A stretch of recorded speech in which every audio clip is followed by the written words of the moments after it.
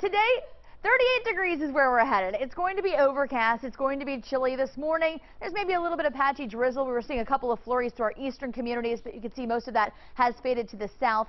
Futurecast, a little eager with this clearing of the skies. I think we're fairly cloudy through the day, but we should get some clearing as we get into the evening hours, and then clear skies tonight, which means tomorrow we're going to start out on the cold side for sure. In fact, starting out tomorrow morning, likely around about 25 degrees. So a clear and cool night ahead.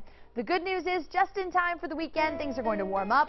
43 on Friday, Saturday 45, Sunday we're at 50. We stay in the 50s for Monday as well, and right now it looks like we're going to be staying relatively dry all the way up until about Tuesday morning. Kyla? You had me at just in time for the